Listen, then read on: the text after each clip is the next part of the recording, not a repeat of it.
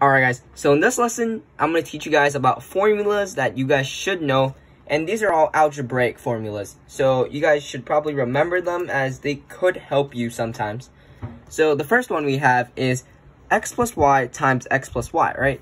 This is all about distributing. And if you distribute this, x plus y times x plus y, it's going to be equal to x squared plus 2xy plus y squared, right? So that's probably the simplest one.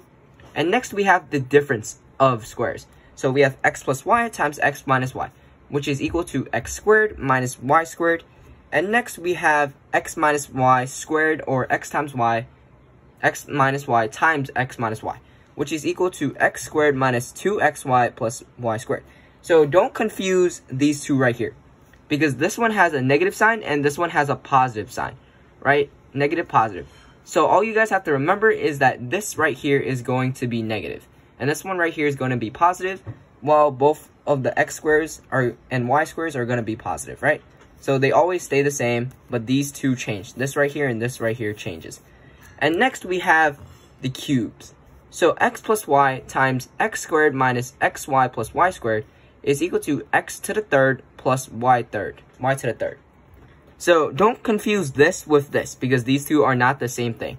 So don't think you could distribute this even further, okay? Because it's only this, not this, okay? And next we have the difference of cubes. So instead of having an addition sign right here, right, addition, you have a subtraction sign. So it means this x minus y is going to be a subtraction sign times x squared plus xy plus y squared. So what's the difference? The sign right here is the difference, and the sign right here is also the difference. So guys, remember that? So x minus y is x cubed minus y cubed. X plus y is x cubed plus y cubed.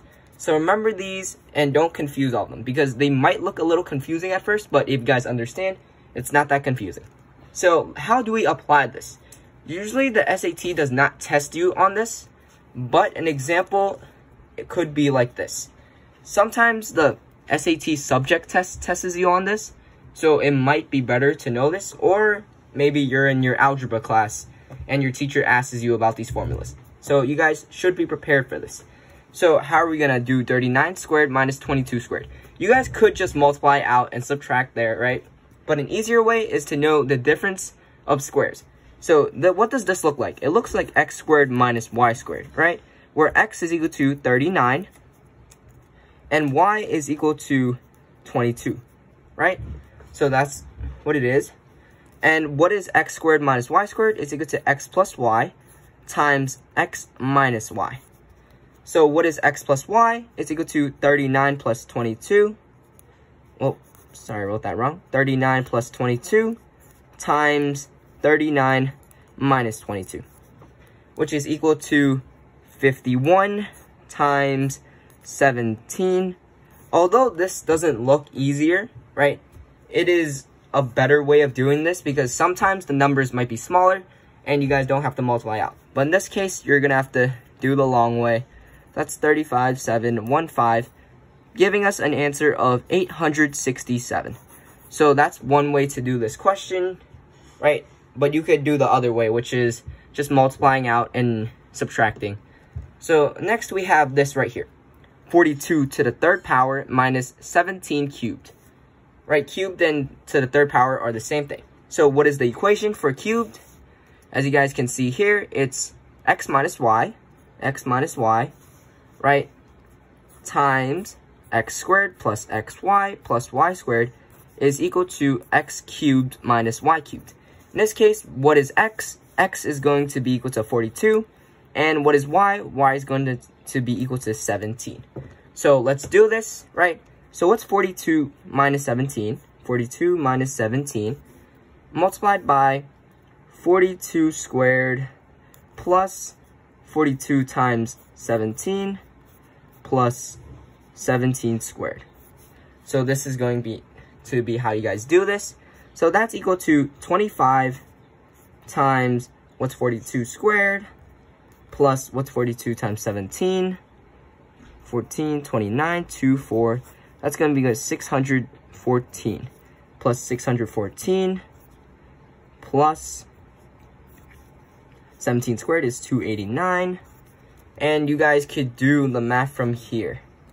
So basically, in short, what is this? I'm going to do the math, so bear with me as I do a lot of multiplication. That's 84, 8, 16, that's 1764, plus 614 plus 289, that's equal to 308,803, giving us 2,567.